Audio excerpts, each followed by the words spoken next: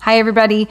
Justine Froelker here, author, speaker, corporate trainer, and certified Daring Way and Dare to Lead Facilitator. And this is where we talk about courageous resilience in a pretty imperfect way with a lot of emotion, and where I teach you the skills, tools, and language to change your life in sustainable ways. So wherever you're watching or listening, podcast player, LinkedIn, Instagram, Facebook, YouTube, thank you for being here. Make sure you like, follow, and subscribe. A week ago, I put a post out about empathy. And I loved your feedback. And you all know how much I love the superpower of empathy. And it has been a brutal year. And we're going into a year that kind of feels like it will be much of the same for a while. And we're in the holiday season. And there's lots of tough conversations that are probably going to be had. And our opinions have only gotten more divided, and our feelings more on the surface, even though we're really struggling to cope with them and name them and be healthy about them, because we're just so dang fatigued with trauma and grief and disappointment and uncertainty and just the brutality of 2020 into 2021. I have a salve. It's empathy.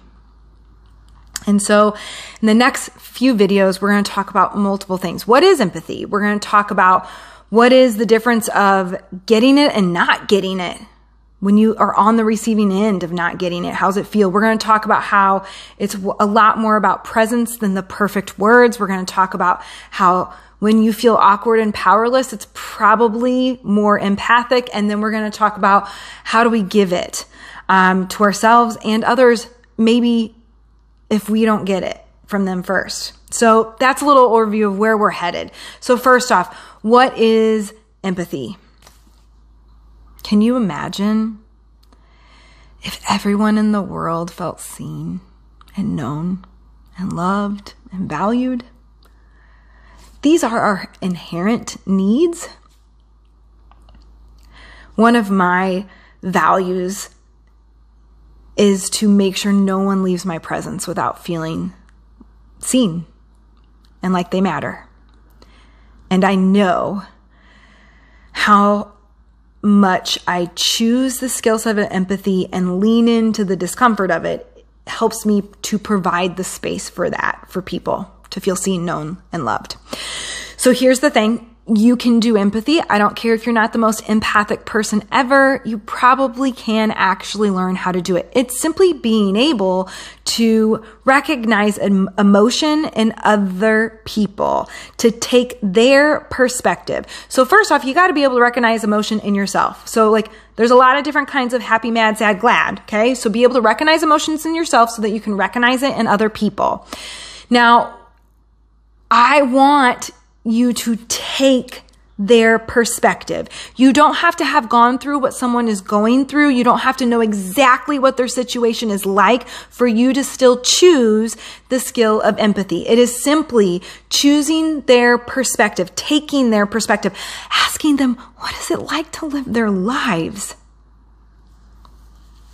What's it like to be going through what you're going through right now? If you'd like to share, I'm here. I want to listen. You take their perspective. You recognize what emotion they might be experiencing, and you communicate that emotion back to them. Like, you seem really sad. This gives them two chances. One, they might be like, oh my gosh, I am sad. Boom, they're heard. They feel seen. Or they say, I'm not sad. I'm pissed. You help them find their words. They feel seen. You don't have to go through what they're going through in order to recognize the emotions that are underneath. You also don't actually have to like it or agree with it.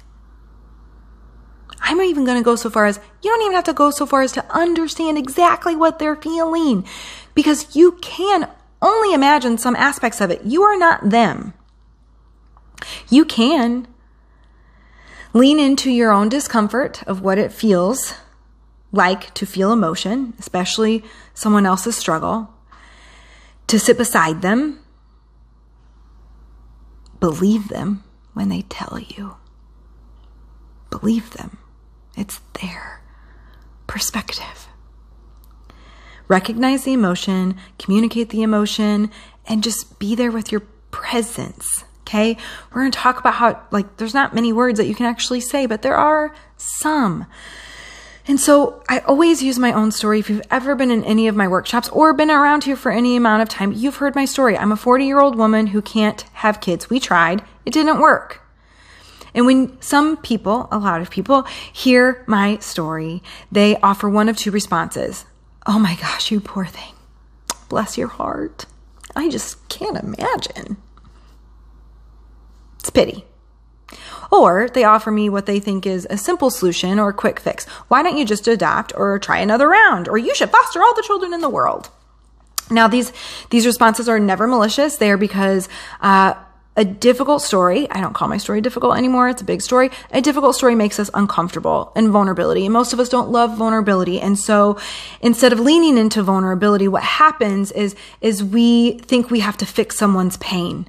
Not your job. Plus, you can't. Above your pay grade. We also say something stupid because we don't want to say the wrong thing, when in actuality, just saying not much at all is empathy. Saying something as simple as, that really sucks. I'm glad you told me. Presence. Sit beside. This is the difference between empathy and especially sympathy. Because when you offer me a simple solution or a quick fix or a, oh, you poor thing, pity, I'm alone with my pain. And I'm a 40-year-old woman who can't have kids. I'm almost always the only one everywhere I go. I am already alone as it is. And so when you choose not to lean in to your own vulnerability and choose the superpower of empathy, I'm sitting even more alone in my shit. And empathy, for a lot of people, is simply having someone sit in the shit with you. Just be there. So over the next couple of videos, we're going to talk a little bit more about some of the things that trip us up when it comes to empathy. I would love to hear your thoughts. If you have questions, please leave them in the comments. Make sure you like, follow, and subscribe no matter where you're watching or listening. And thanks for being here. I'll see you next time.